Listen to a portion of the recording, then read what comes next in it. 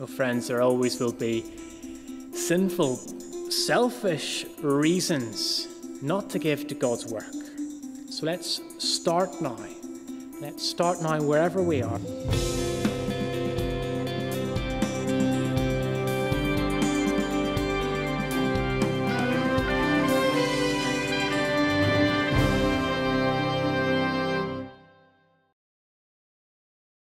Very good evening to you. As we stand, let's pray together.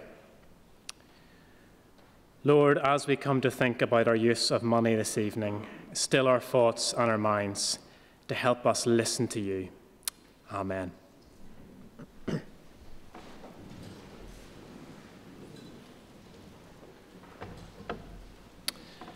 I read a real-life story a while ago of parents who returned from a holiday to Stuttgart airport and managed to leave their 5-year-old son behind in the airport as they both drove off home in their separate cars. A bit of a real-life Home Alone story. And you think to yourself, as tempting as it must be at times perhaps, how on earth did you both manage to drive home and leave your 5-year-old son behind in an airport? Did one of you not check that he was with you? We've got a question, don't we? What were their priorities? What are our priorities? What are our priorities? That's the big question God asks us in Haggai chapter 1. Haggai had a message for God's people after they had returned from exile. The exile was God's judgment on his people, where he allowed them to be defeated, and thousands of them were carted off by the Babylonians, their conquerors. The capital city, Jerusalem, was ransacked, and the temple was burnt to the ground and was a pile of rubble. The temple had been the dwelling place of God, so it signified his presence with his people. And it was where the people went to make sacrifices for their sins, so provided access to God. And so its destruction was an incredible spiritual disaster. And so rebuilding it, getting it going again now that the people had returned, that must have been a priority, right? Well, the book of Ezra tells us that things started well. They got going. But soon there was stiff opposition from the surrounding nations. God's people gave up, and the work stopped. In fact, it stopped for 18 years, which is an awful lot longer than the average builder's tea break. And that's where the fiery prophet Haggai comes in. And here's the first thing that he says to us. Look at your priorities. Look at your priorities. There's an outline of where we're going on the back of the service sheet if you'd like to follow along. And here we go. Haggai chapter 1, verse 2. That's on page 791. Page 791. Haggai chapter 1, verse 2. Thus says the Lord of hosts, these people say the time has not yet come to rebuild the house of the Lord. Now, it's not that the people didn't want to rebuild the temple. It's just that other things just kept on seeming more important to them. But the problem is that that's basically them saying, it doesn't matter whether you're fully present with us, Lord. We have enough of your presence at the minute. And rebuilding this temple, it's going to be such hard work. And it's going to cost so much money. Eventually, Lord, when things look a bit better for us, then we'll get going. Then we'll get started rebuilding this temple.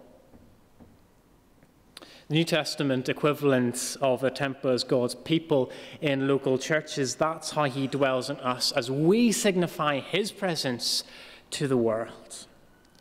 And the equivalent for us of what Haggai was saying to the people then is to work at building up the church by using our time and our gifts and our money. But since it's a giving review this evening, we're going to focus and apply this especially to money. Here's a question for us. Do we treat our giving financially to church like a household chore that we put off, meaning that we never even get started? How am I to go? Well, maybe I'll give to church when I'm graduated, but not yet. Oh no, you see, I'll give when I've got myself established in this job. Oh, well, at the minute, I'm trying to save every penny that I can for this house deposit. When I've got that sorted, then I'll give, but not yet. I need to do some redecorating, then I'll give. Oh, but now I need to save for the future. There's so many needs in the future. I've got to save up for my retirement, for my children. I'll get going in this soon, but not yet. Oh, friends, there always will be sinful, selfish reasons not to give to God's work. So let's start now. Let's start now wherever we are, even if, for example, the students here among us this evening, even if we've no income and precious little money. One good way of committing to give and keep giving is to give even a little regularly, say each month, to a ministry here at JPC and to other Christian work that we want to support. Commit to doing that and stick to that. Because God's message in Haggai inexcusably pulls us away from saying, one day I'll get going and giving, but not yet. To asking ourselves, how can I keep saying not yet to God and his work? How can I keep saying not yet to God and his work? So on to verse 3. Then the word of the Lord came by the hand of Haggai the prophet. Is it a time for you yourselves to dwell in your panelled houses while this house lies in ruins? There's a disagreement over how rich or poor God's people were at this time when Haggai was with them as a prophet, when the book was written. But panelled houses in verse 4 makes me think that their houses were both comfortable and, for the age, contemporary. And I guess that's a lot of us.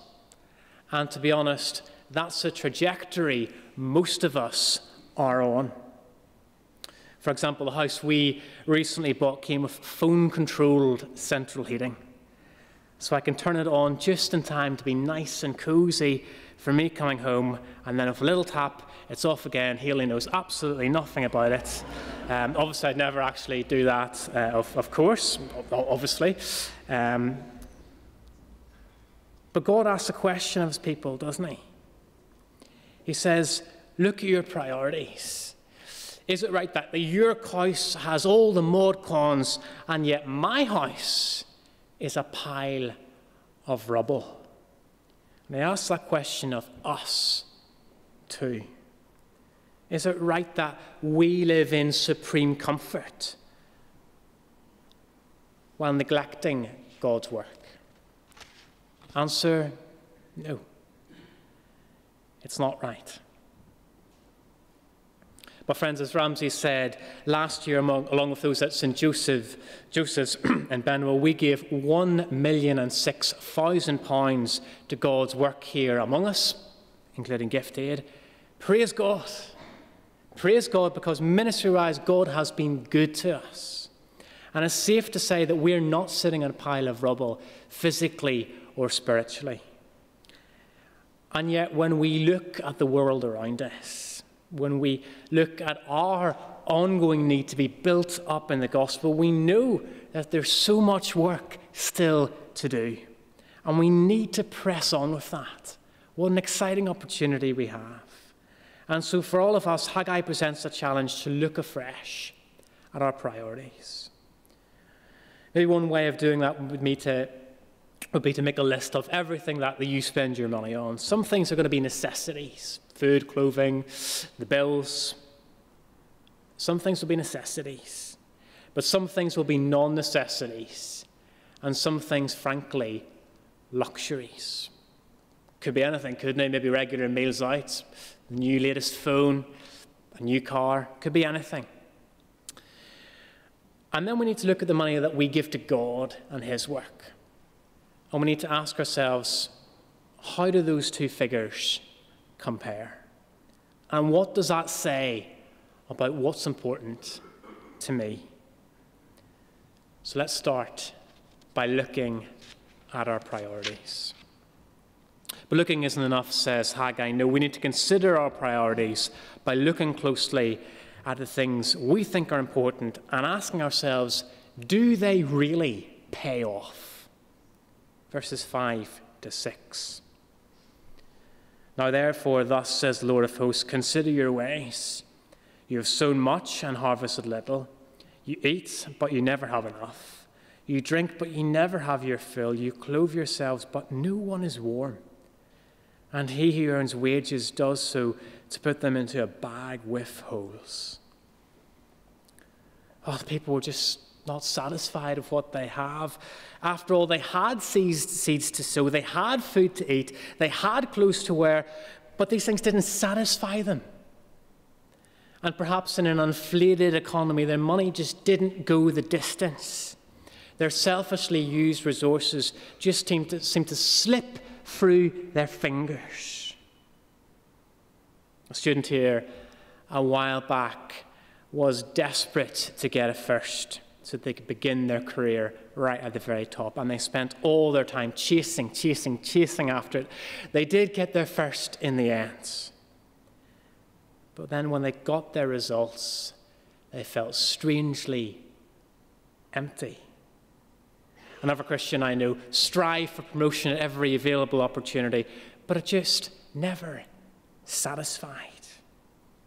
We can chase after material comfort, feathering our nest, extending our homes, going on elaborate holiday after elaborate holiday after elaborate holiday.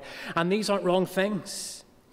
But they can too easily, can't they, take too high a priority in our lives. And they cannot, says Haggai chapter 1, provide ultimate satisfaction. And over-prioritizing them doesn't please God. Verse 9. You looked for much, and behold, it came to little. And when you brought it home, I blew it away. Why? Declares the Lord of hosts, because of my house that lies in ruins, while each of you busies himself with his own house. Therefore the heavens above have withheld the dew, and the earth has withheld its produce. And I have called for a drought on the land and the hills, and the grain, the new wine, and the oil, and what the ground brings forth, on man and beast, and on all their labours. God just isn't prepared to be second best.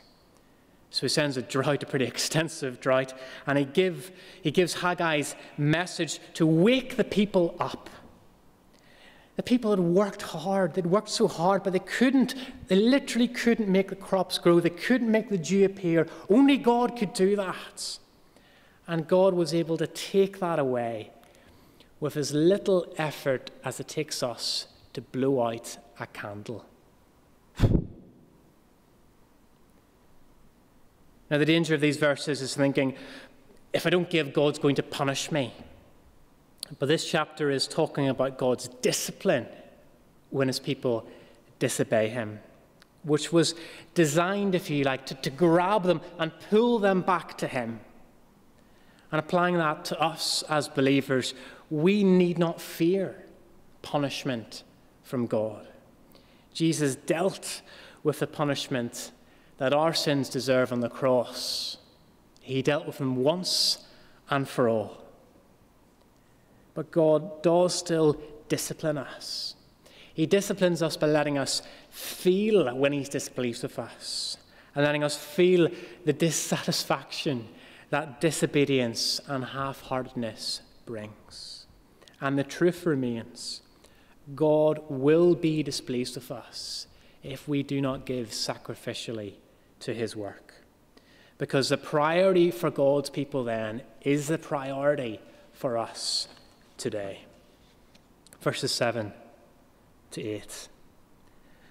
Thus says the Lord of hosts, consider your ways. Go up to the hills and bring wood and build the house, that I may take pleasure in it, that I may be glorified, says the Lord. For us living the other side of Jesus' work on the cross, we glorify God by sharing the gospel and building up the church. And that has to be the number one priority in all of our lives. And that involves a considerable amount of time as we serve one another, as we go out of our way to tell others about Jesus. and our money as we give to make the range of ministries that we have here at this church happen, which are aimed at all of us, 0 to 100, of which we only ever experience a small amount of. So as one Christian said to me recently, the more I earn, the more I'll be able to give to God's work. That's a good reason. That's a really good reason to succeed in my career. And there's an example of someone who was considering their priorities. Thirdly, lastly, we need to live out God's priorities. Reading from verse 12. Then Zerubbabel, the son of Shealtiel, and Joshua, the son of Jehozadak, the high priest, with all the remnant of the people, obeyed the voice of the Lord their God, and the words of Haggai the prophet, as the Lord their God had sent him. And the people feared the Lord. Then Haggai, the messenger of the Lord, spoke to the people with the Lord's message. I am with you, declares the Lord. And the Lord stirred up the spirit of Zerubbabel, the son of Shealtiel, governor of Judah, and the spirit of Joshua, the son of Jehozadak, the high priest, and the spirit of all the remnant of the people. And they came and worked on the house of the Lord of hosts their God, on the 24th day of the month, in the 6th month, in the 2nd year of Darius the king. People finally saw that future good intentions were not enough. They needed to make God their priority now. So they came to God's word and they made a new commitment to obey it. They feared God, verse 12.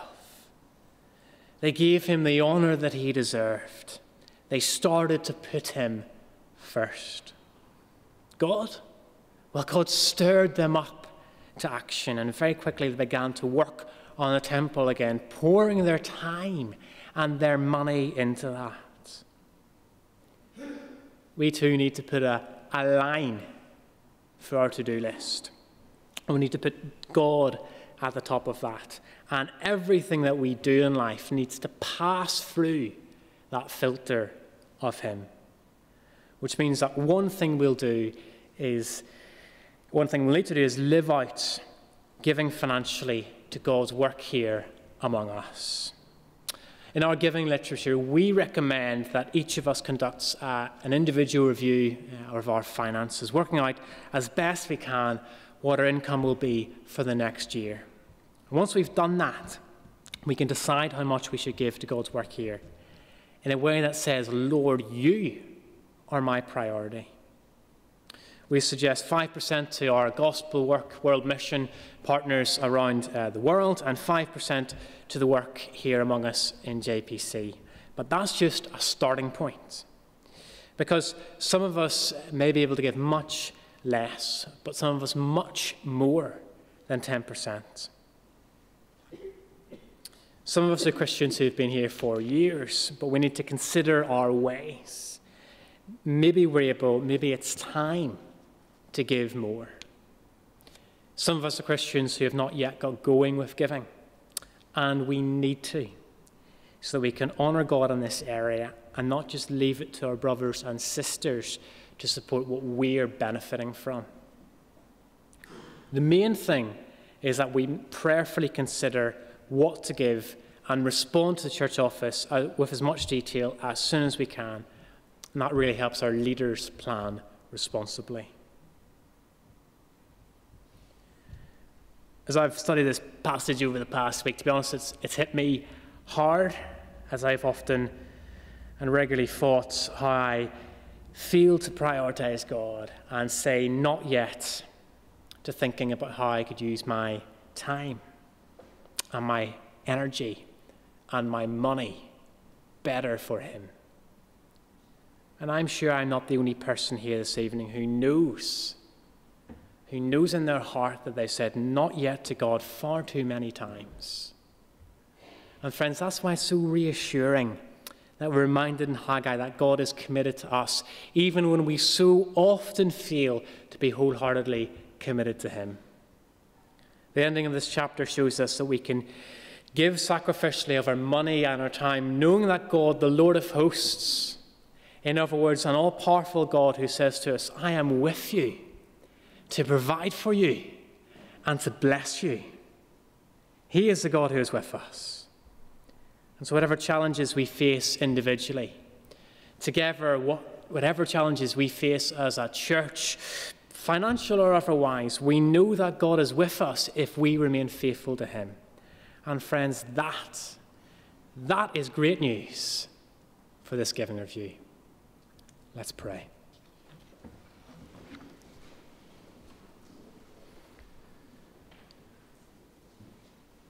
Lord, we're sorry that so often we can push you to the corners of our lives when you deserve to be at the center. You deserve to be our priority. We're sorry for the times we prioritize ourselves over you and our use of money. Please forgive us and help us, we pray, to trust that you will be with us when we faithfully give to your work. Thank you that you have provided so abundantly for us in this church over so many years. And we pray this giving review that you provide all that we need to do your work and to do more of it, knowing that you are the God who is able to do more than we ask or think, according to the power at work among us. In Jesus' name we pray. Amen. Let's sing our final hymn together, Church of God.